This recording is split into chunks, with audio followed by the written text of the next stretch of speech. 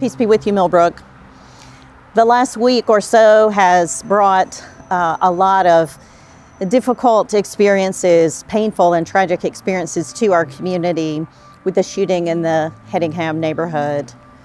As a church, we want to respond. We want to respond to individual needs and to the needs of our community.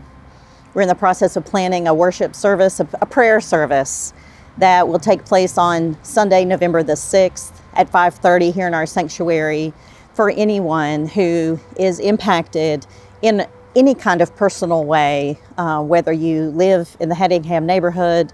I know we have members of our church whose house was part of the search. We have people that grew up with some of the victims. We have, the impact is wide and deep. So whoever you are, even if it's just something that you care deeply about, then we invite you to come. And please invite anyone who you might know for whom this time of prayer might be a comfort. Even in the worst of times, Scripture has a word for us. And I hope that you are finding comfort in many things, including Scripture. But I want to commend Psalm 34 to your attention, especially in this time, because I believe, as the Psalms often do, it has something to speak to the myriad of human experience, to faith, and to response. In verse 18, it says, "The Lord is close to the brokenhearted and saves the crushed in spirit." God is particularly close to those who grieve, to mourn.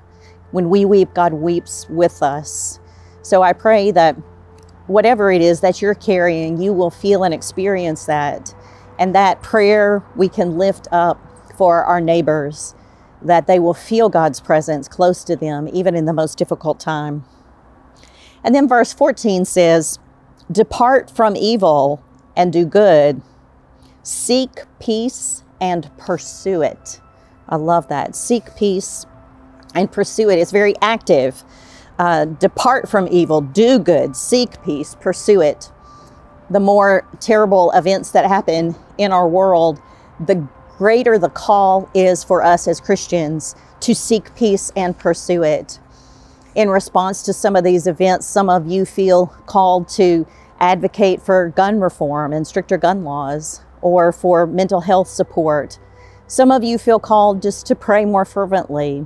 Some of you feel called to reach out to neighbors in a new way, seeking peace and pursue it. Maybe there's a relationship that you need to seek peace in and pursue peace and reconciliation in that relationship.